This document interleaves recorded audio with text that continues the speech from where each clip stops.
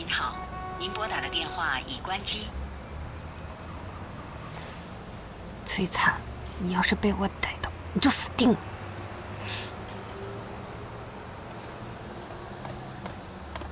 女士，不好意思啊，这边不能停车。这里为什么不能停车啊？实在不好意思，因为特殊原因呢，本周啊我们这边都不能停车，请您谅解。特殊原因。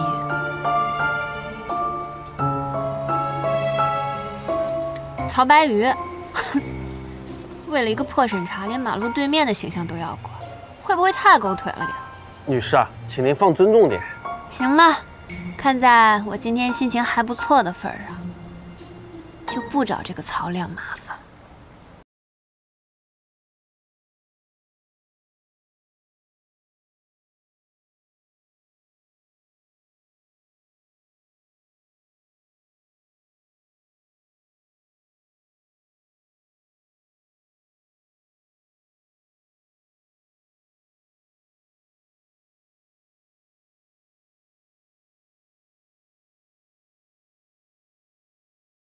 我们这边也不能打。滚！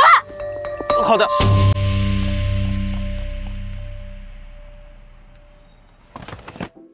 给我个解释。他只是我找的群演，陪我去曹白鱼吃顿饭而已。崔彩，咱俩没分手吧？要跟我分手？既然没有分手，你宁可雇个群演也不肯来找我。我是有原因的。原因？什么原因？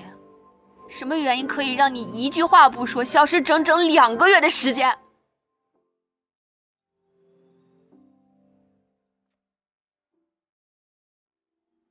好，你让我捋捋。你找了一个群演来跟你假扮情侣，吃饭的地点是曹白鱼。曹白鱼最近在接受5星联盟审查，你成为联盟审查员了。你想要成为联盟审查员，除非是你姐姐把崔家的位置让给你。怎么，你回去给你姐姐当好弟弟了？你知不知道你姐最近跟江旭阳走得很近啊？我本来就是崔家的人，现在崔家有困难，跟江旭阳合作可以使崔家进一步收拢资金，从而保住崔家。你想要保住崔家有1万种方式，你可以告诉我呀，我也可以帮助你的。你怎么帮我？你在这个江家又能有多少话语权？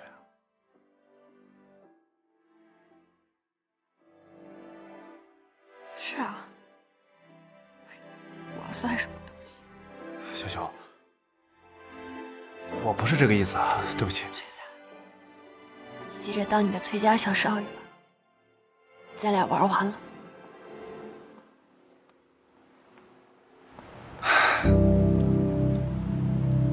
今天我要谢谢你们，愿意跟我这个老头子一起吃饭。姜老实在是太客气了。姜老，能跟您吃饭，那是我的荣幸了。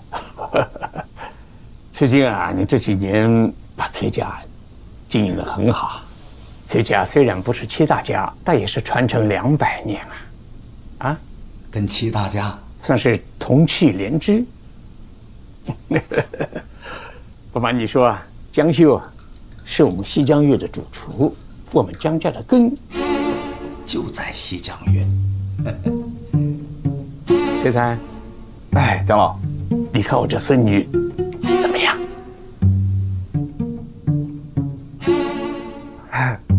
姜老，其实不瞒您说，之前我跟江修确实谈过恋爱。是吗？哎，那正好啊。但是我们已经分手了，不会再复合了。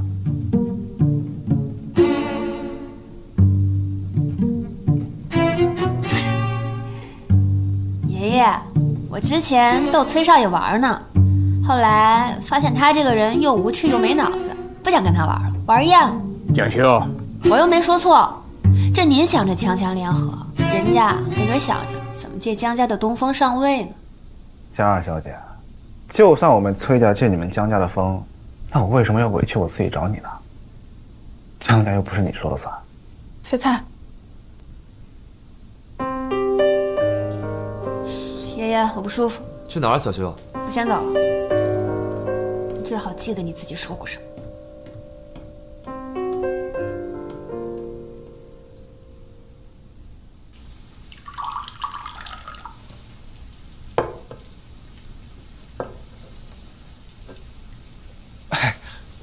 谢蒋老。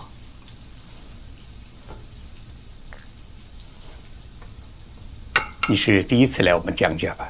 听姐姐说过，小时候刚出生被抱着来过。那是20几年前的事了。蒋老，是小辈的问题，我应该多来看望你的。今天我请你来呢，想有件事情要你帮忙。您尽管吩咐，别客气。我知道你现在在联盟工作，今年的联盟会议定在下周3。对，目前是这么安排的。这说出来呢，可能有点不大好意思啊，因为下周3呢，正好是我70岁的生辰。要不这样吧，蒋老，我回去问一下能不能改时间，把时间错开。不，这就不必了。联盟会议这么大的事情，怎么可以由我来改变时间呢？那不行。不过，这既然2个日子已经撞了，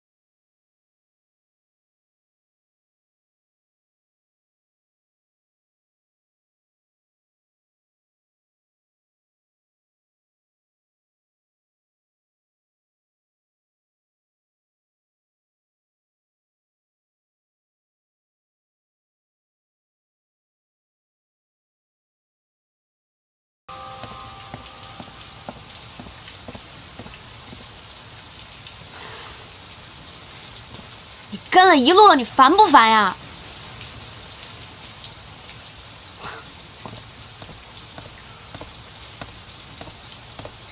姓曹的，我告诉你，不管爷爷告诉你了什么样的讯息，我不会喜欢你，也不会配合你。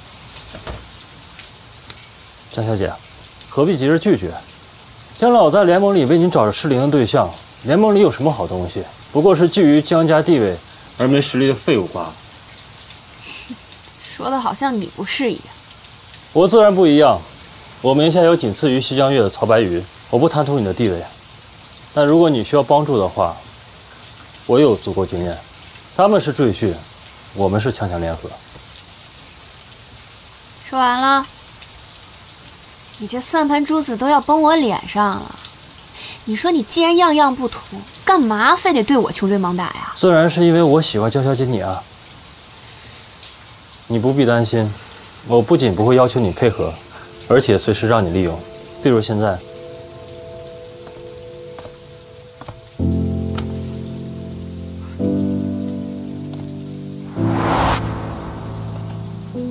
哎，你们这是？哦，曹亮，你不是说想要看看我房间吗？还愣着干嘛？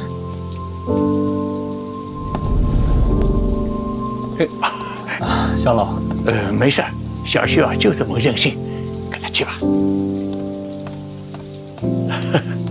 哦，我这个家里有客人呢，我就不送了。蒋老没事儿，等一会方案一出来，我立刻告诉你。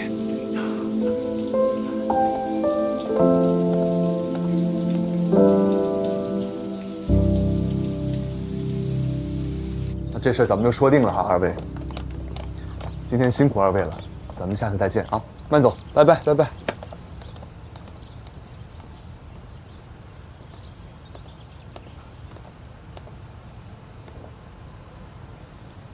你怎么来了？那小王呢？我让他别来的，我怕你喝了酒不舒服，照顾不好你。你就是太爱操心了，这种事交给小王来做就行了。嗯，我不放心。旭阳，今晚你回盛庭吗？我准备了点东西想给你看。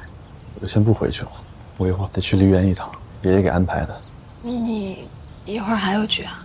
对，私人的，跟郑光、张董的女儿。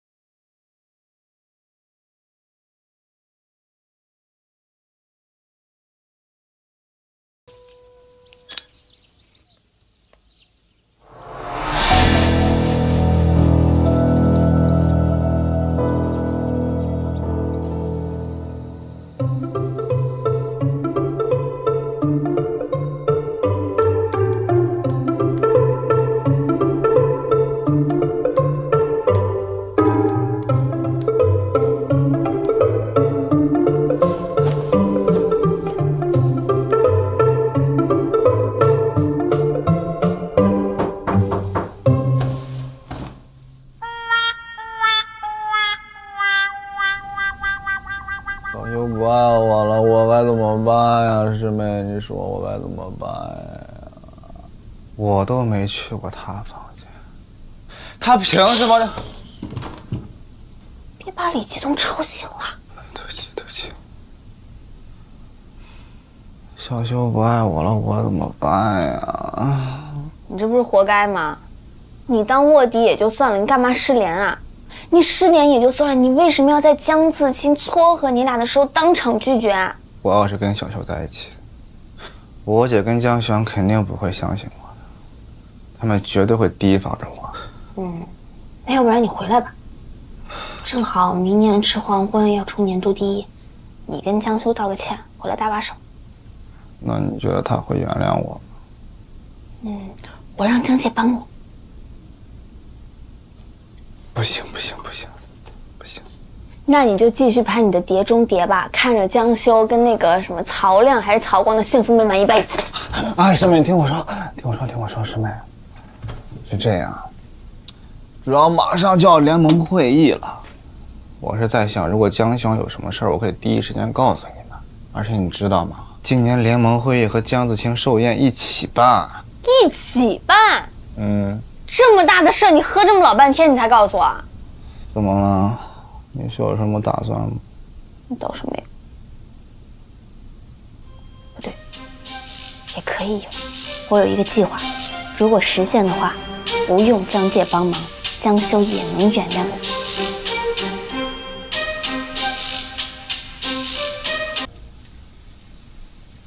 联盟会议的创意条例啊，就按照这个来啊。你有问题吗？提拔新的5星餐厅补位齐大家，那其他几家餐厅他会不会不满呢？曹理财3家位置不动，他们会有什么意见？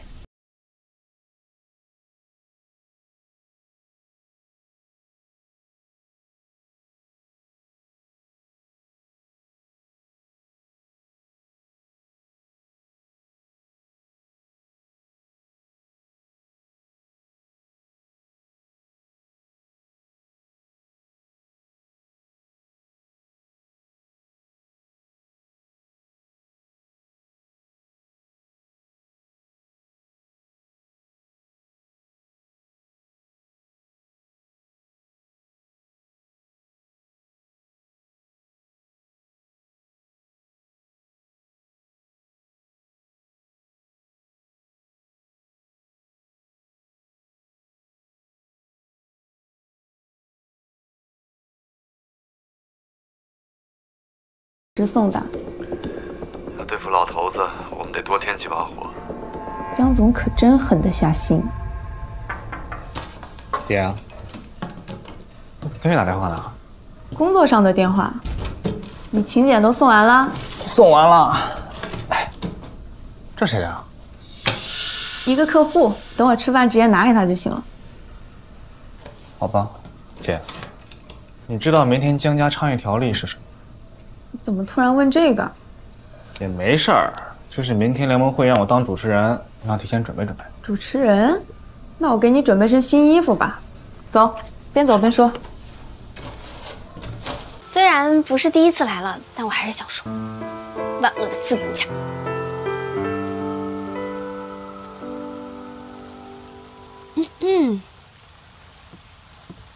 不是第一次来的2位，能不能说下厨房在哪儿啊？厨房在……不好意思啊，几位，今天客人实在是太多了，招待不周，招待不周，确实不周。晚宴准备的是开放式的厨房，我带几位先过去吧。走吧。你刚看见了吗？一会儿再说。来吧。谢谢。这就是根据你们准备的清单所提供的烹饪用具、调味品和器皿。有任何需要的话，你都可以来找我。包括找卫生间。我没记错的话，你还在这个房子会迷路的年纪，我哥哥就已经会在捉迷藏的时候躲进爷爷书房的暗格了。你的担心真是多余了。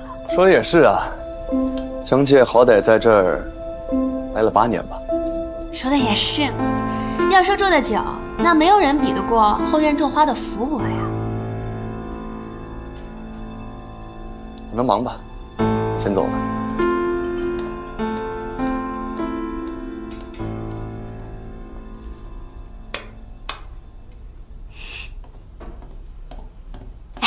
你来的正好，正方形为什么会出现在晚宴啊？而且还穿着厨师服，等着抓你的小辫子，然后趁机顶上呗。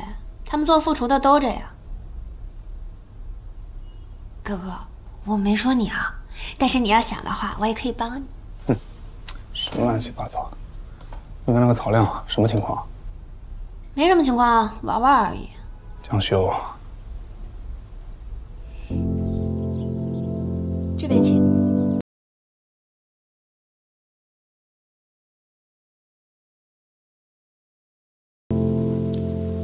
我邀你陪我去逛街。行行行，都听你的。晚上我还要看电影。好，跟你去。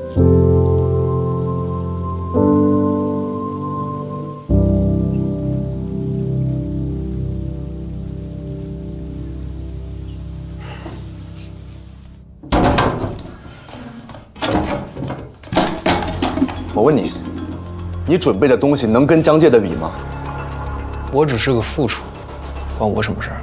旭阳，你先别急，今天我们不是跟江介比厨艺，他的菜再好吃也没用。对，今天过后，他根本不配跟我比较。我们在你的身上花了那么多时间、精力、资源、金钱，这个计划必须给我万无一失，你听明白了？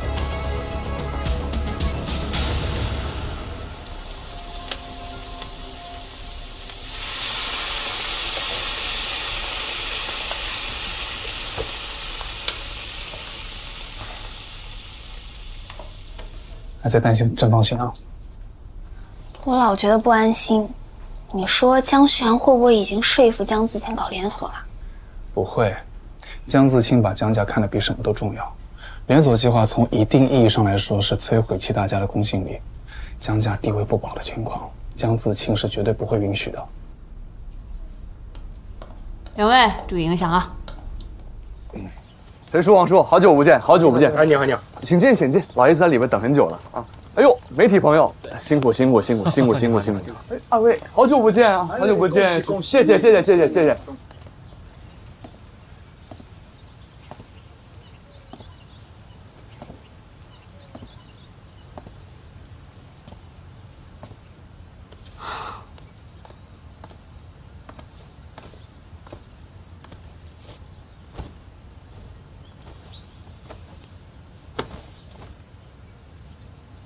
怎么，今天不当主持人了，改当中央空调了？我是怕你着凉。你不懂，有些情趣吧，是生病之后才更有意思。曹亮这个人吧，比你有趣多了。小修，前任之间别叫得那么亲密。我没同意跟你分手。你今天演的是城墙吗？啊？脸皮涂了几层水泥那么厚啊？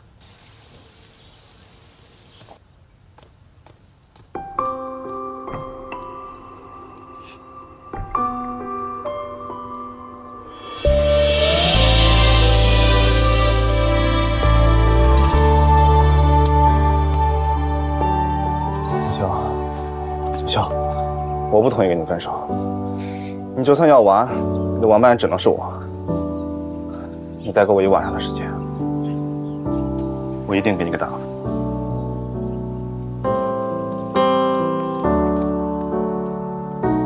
傻子，要是信任我，就应该告诉我。来干杯！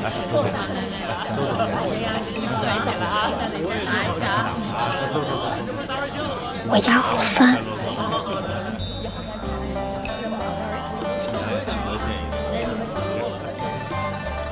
好点了吗？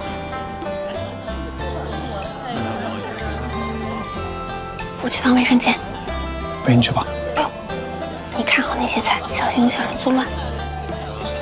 哦，哎，注意安全。行。去。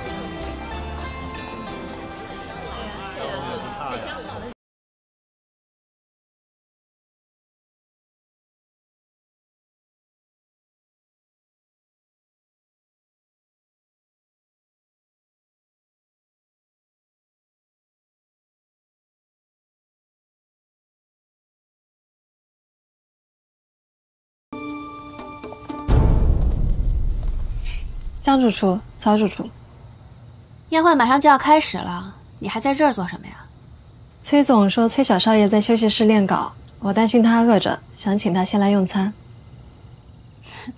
我就跟你说吧，这江总的秘书呢，确实是个能人，之前能管理得了5星餐厅，现在可以管理整个江家，是不是很符合你的要求？确实是我想要的助理，但江总应该舍不得让给我吧？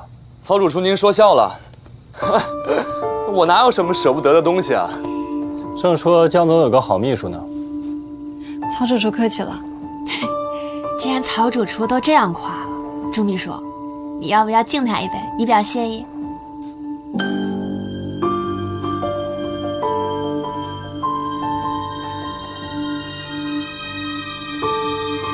我先干了。看连曹主厨都干了，辜负人家好意啊，是吧？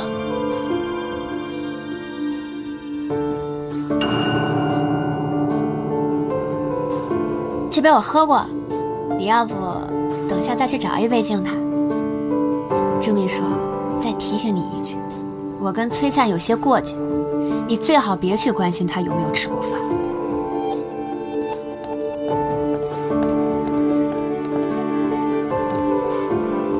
你千万待在你该待的位置上，别再跟我对外生事了。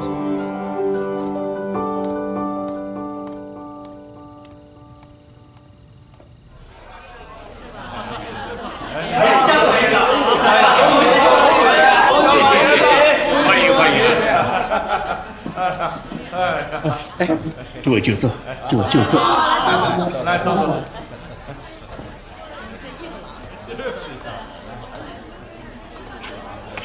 崔灿上场。各位，晚上好。我是崔灿，也是今天的主持人。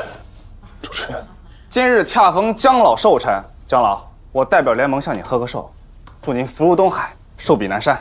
好，我干了，你随意。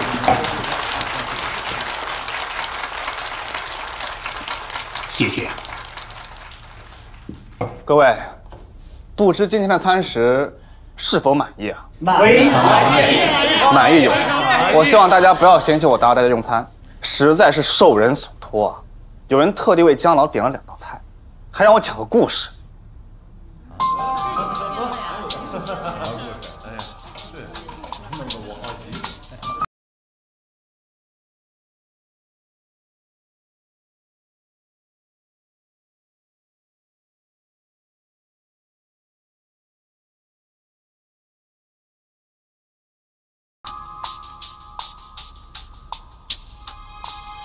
爷爷，我去趟洗手间，去就回啊。这个故事是这样的：从前有一个医药世家，掌管医馆的药老爷子有一对孪生儿子，大儿子体贴踏实，但天赋平庸；小儿子略有几分天赋，但天生好斗。小儿子有一天与人比试，约定就是输了就自请离家。各位，你们猜结果怎么样？小儿子输了。对，结果就是小儿子输了。爷爷，这么多人都看着你不想把故事听完吗？但最后小儿子反悔了，他放不下药家的地位和财富，所以他哭求药老爷子，而且药老爷子十分疼爱这个小儿子，让大儿子去顶罪。最后，大儿子被赶出了家门。你们早就商量好了吧？对不起啊，瞒着你。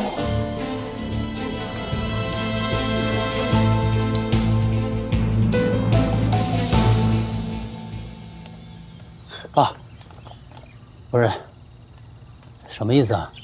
你不是说老爷子答应我回来了吗？为什么还让我走后门进来？我在爷爷面前听您说了很多好话，一堆的好话，他才勉强让您回来的。今天的情况来之前我也跟您说了，您别节外生枝行吗？千万不要节外生枝。我节外生枝？老爷子老糊涂了，你也糊涂了。江介都登堂入室了，我再不回来，这江修、江介两兄妹都给把家里添翻了。爸，怎么了？你小子还管起老子来了？爷他最近身体不好，医生跟他说饮食要清淡，千万不能动怒。你好不容易回来，注意点。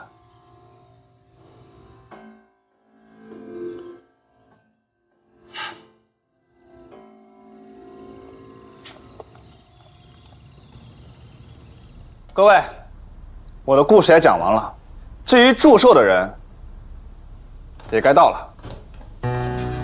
哎呀，各位，对不起，我来晚了。爸，祝你福如东海，寿比南山。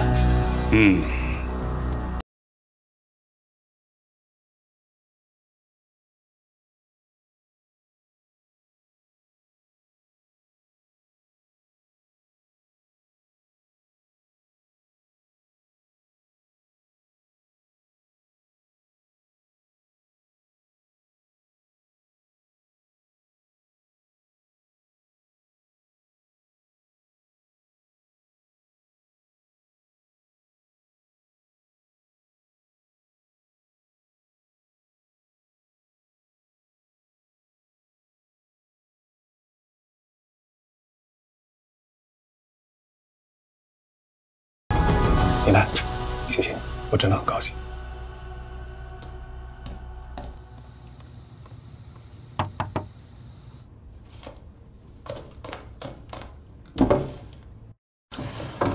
师傅，路上辛苦了。没事。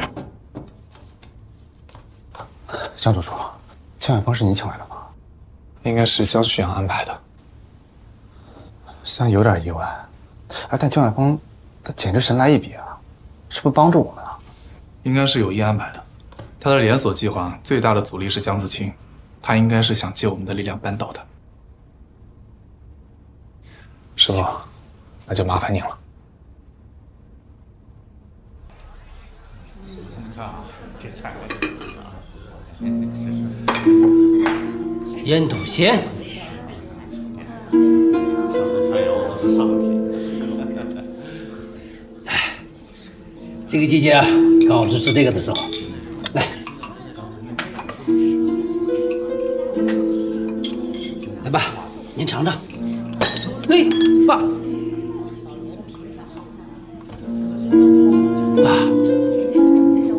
这么长时间，你也该消了气了吧？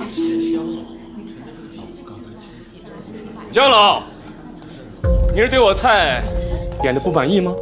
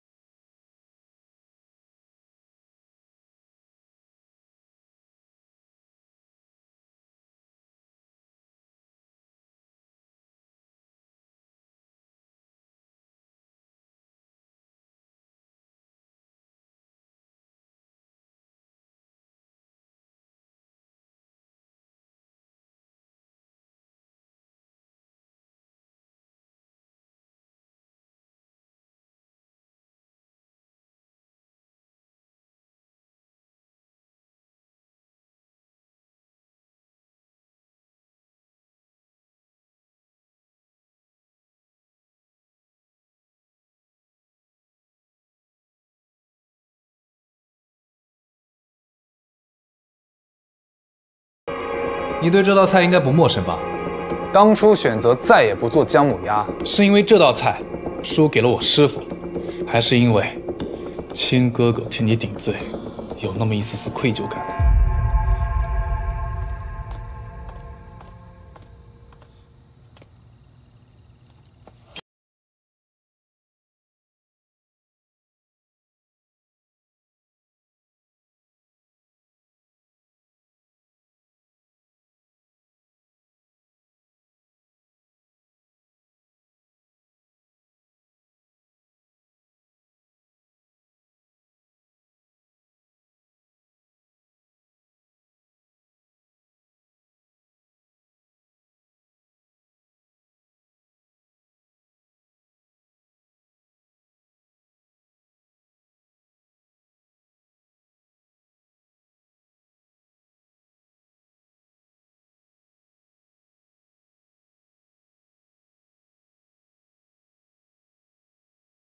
还有一次次担心被审查的风险。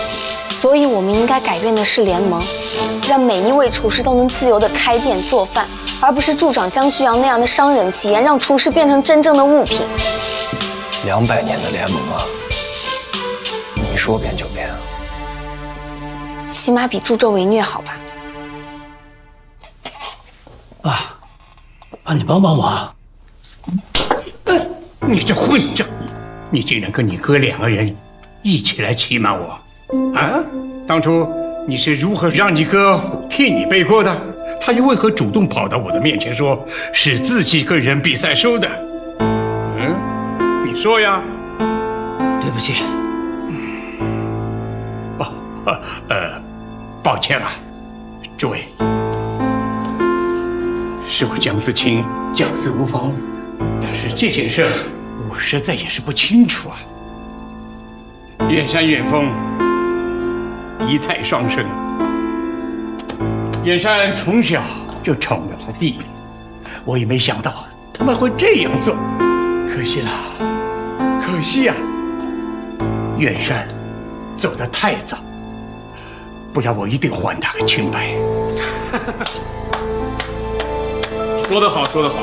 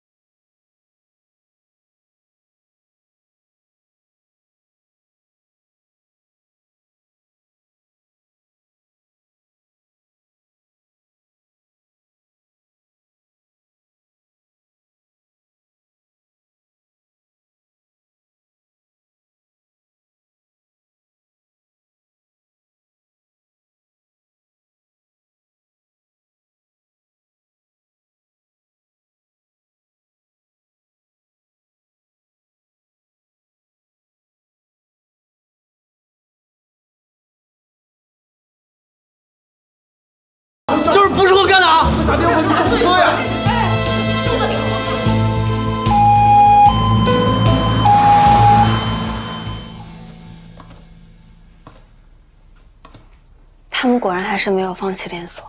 郑方形在做预制菜，但我不知道他具体在做什么。我们应该是被当枪使了。什么？江旭阳早就知道崔灿是卧底，他就是故意利用我们除掉江自清，然后借着西江月拿到年度第1的资格，提出连锁方案。都怪我太不小心了，而且也没能完全还你爸清白。你已经做得足够多了，江旭阳应该是在江自清做出那样的选择的时候，就已经做好准备了。那我们现在怎么办？走吧，师傅，我们先回去吧。走。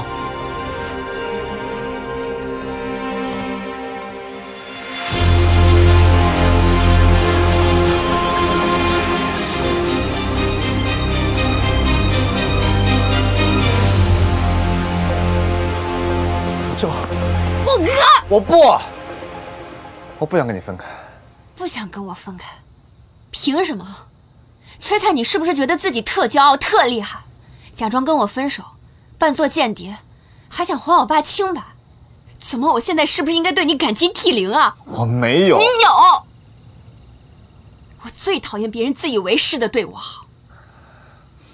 小秋，崔灿，我们彻底玩完了。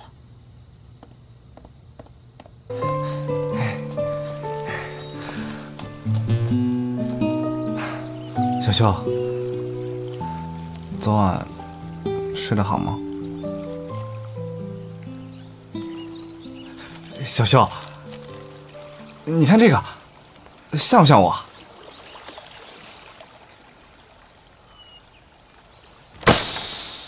现在挺像，以后不要再来找我了。小秋，崔灿。你不打算回家了是吧？为了个女人玩卧底，失败了就跟我闹脾气。我是为了保护我在乎的人。我难道不是在保护你，保护崔家吗？啊，你的保护就是欺骗、作弊和阴谋是吗？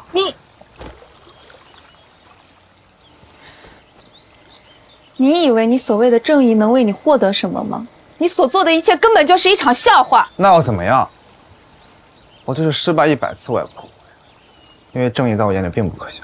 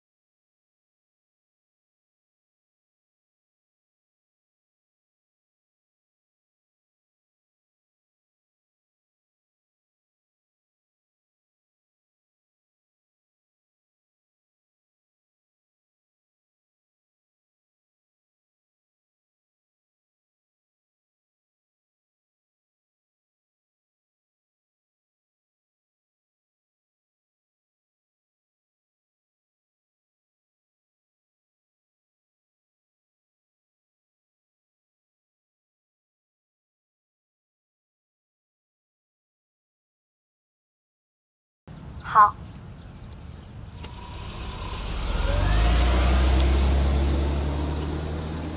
还没来得及恭喜你啊，李主厨，通过了联盟的5星审查。江总别拐弯抹角了，有什么想说直说吧。那我就直说了。当初你在跟江介比赛的时候，确实有人在投票上作假。你为什么要告诉我这些？你和崔静才是盟友吧？我只是单纯的觉得你不应该被蒙在鼓里。江介是个怎么样心思缜密的人，你应该最清楚了吧？你不会觉得这事儿他一点都不知道吧？那既然他知道的话，他为什么还要坚持黄昏？你是想说江介心怀不轨？他现在可是葛群山的徒弟啊，他分分钟有机会挑战你。你才心怀不轨呢！你是不是觉得之前晚宴你已经得到自己想要的？按理来说，我和江介的存在对你已经构不成威胁，起码1年之内不会有威胁。这是事实。不，也不是没有威胁。我都差点被江介给骗了。除了等待1年，我还有另一种方法可以阻止你。夺走江家的刀，江家没了联盟7大家的地位，之前的提议自然也就不再作数。谢谢你过来给我提议。李主厨。当过去成为了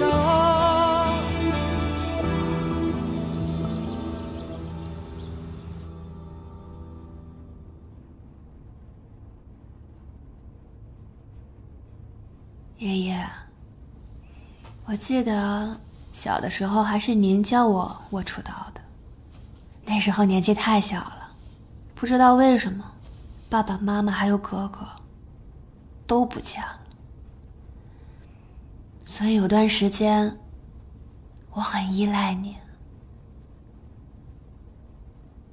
现在每每回想起那段时间，我都会觉得特别恶心。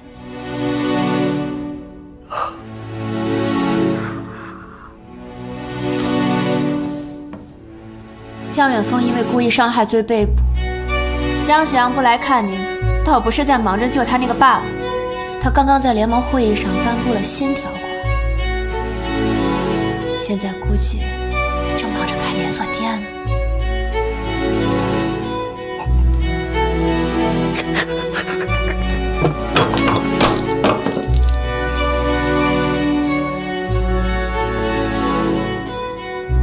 当初抛弃我爸的时候，就应该想到会有今天。但是爷爷，这一切还不是结束的时候。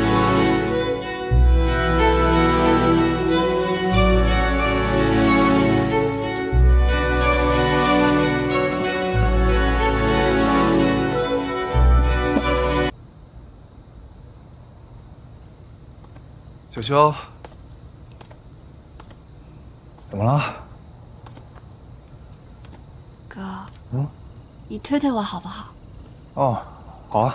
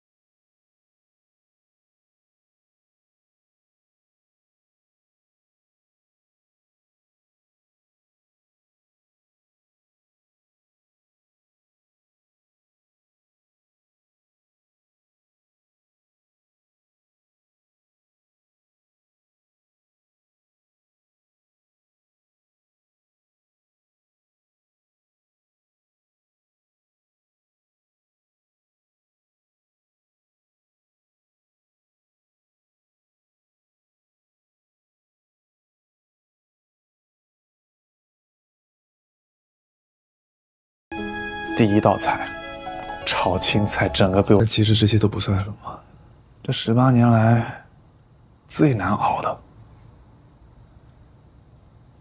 就是每一天都在想爸妈。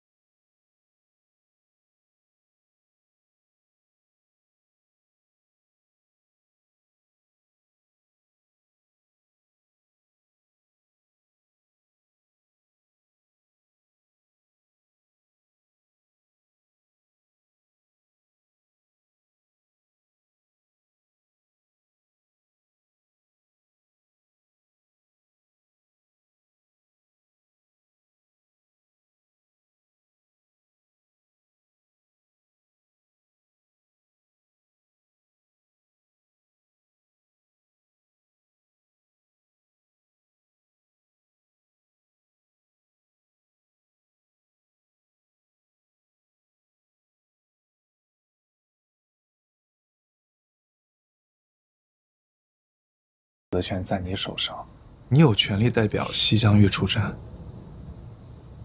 也可以回到我身边。你别忘了，你是厨坛新星，绝对的天才，一个永远不会对不起自己的天才。嗯。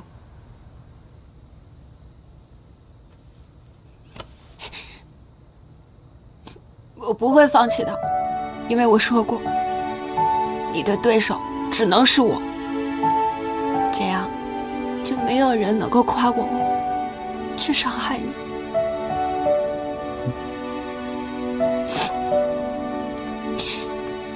刚刚的事情不准说出去，太丢脸了。江修刚刚在这里哭了。江修，回家了啊，没事。夺刀大赛赛期，江自清中风，江远峰入狱，天才少女能否保住江家最后的尊严？天才少女主厨到底是真有实力，还是单纯营销？要是江修输给李奈，那么江家那么多年的风光，这回真的要完了吧？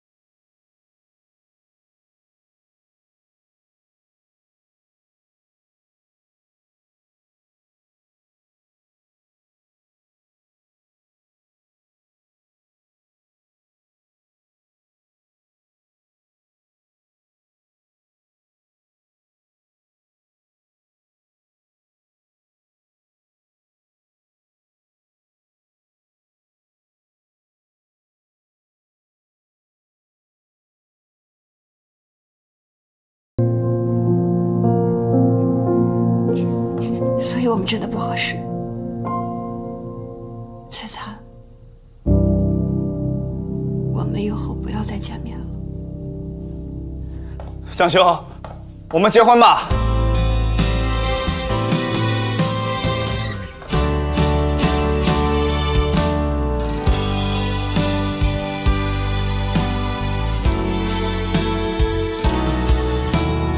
修，等民政局一开门，我就去领证。对不起啊，这段时间让你受了这么多委屈。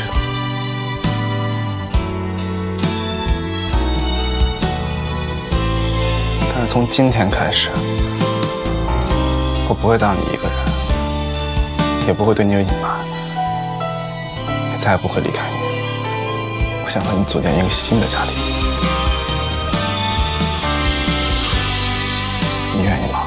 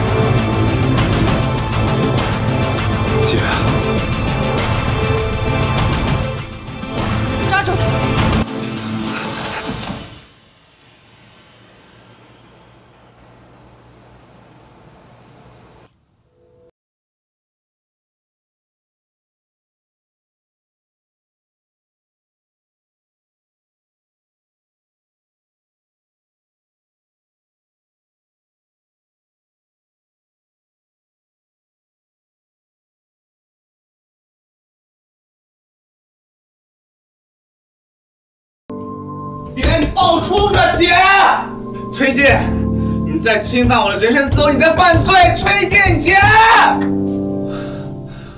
姐，你不能跟江旭阳结婚。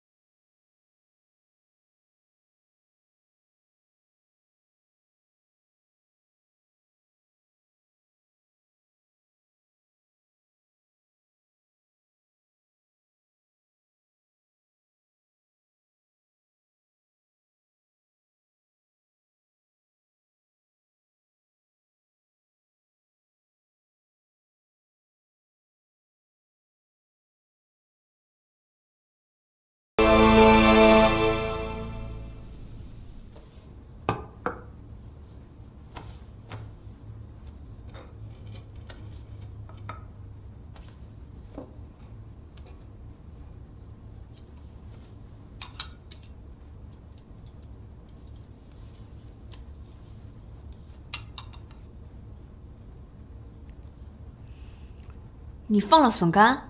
啊，我觉得这样不好。怎么了？如果我现在就觉得稳了，是不是有点太自大了？哎呀，晶晶，你吓死我了！李楠，自从上回的萝卜牛肉汤开始，你就像被打通了任督二脉一样。我师傅说要带着情感去做饭。时间还长，我们还有空间可以改良。毕竟我们的对手不容小觑。你今天是在店里试菜，还是回家去啊？在这跟你们一起吧。走吧。是我师傅。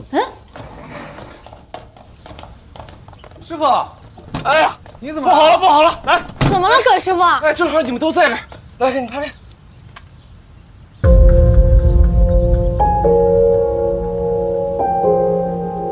师傅，崔灿为什么把这份文件发给你？我不知道啊，我正在帮着里头搬花呢。那突然这小子发来微信过来，然后景静就不回了，我打电话也不接。我看不对劲，我就赶紧找你们来了。这个文件只有可能在崔静和江旭阳那里，崔灿一定是被人发现了，所以只来得及随便发给一个人。崔静是崔灿的新姐姐，应该不会伤害他。不过这文件里面还关乎到另外一个人啊，江旭阳。那怎么办？他是去偷户口本的。偷户口本？肯定是被他姐关在家里了。我们来不及了，我们先去救他吧。哎，那我也跟着去。师傅，情况太复杂了，你就别掺和了。走吧，师傅。走。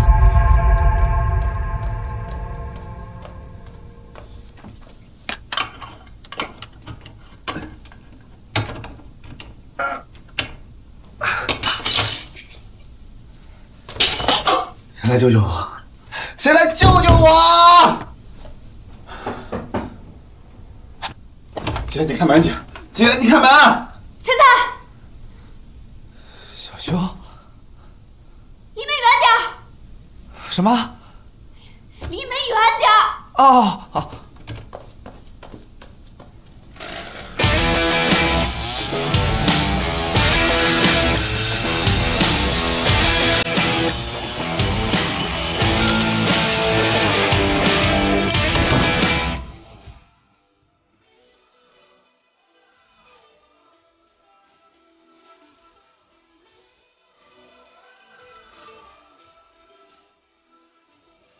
小子，领证吗？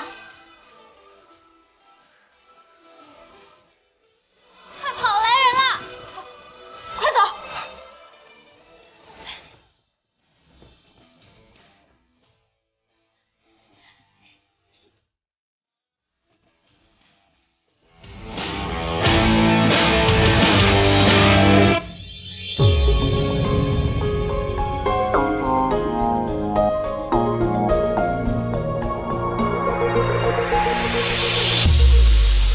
没准备暧昧的氛围，喝一杯气泡水。真没想到，他俩竟然要去领证了。有什么好羡慕的？看月光照着梦还不睡。我喜欢先求婚。转过身，你就是我的谁？去面对每朵玫瑰，安静的听他说你爱谁。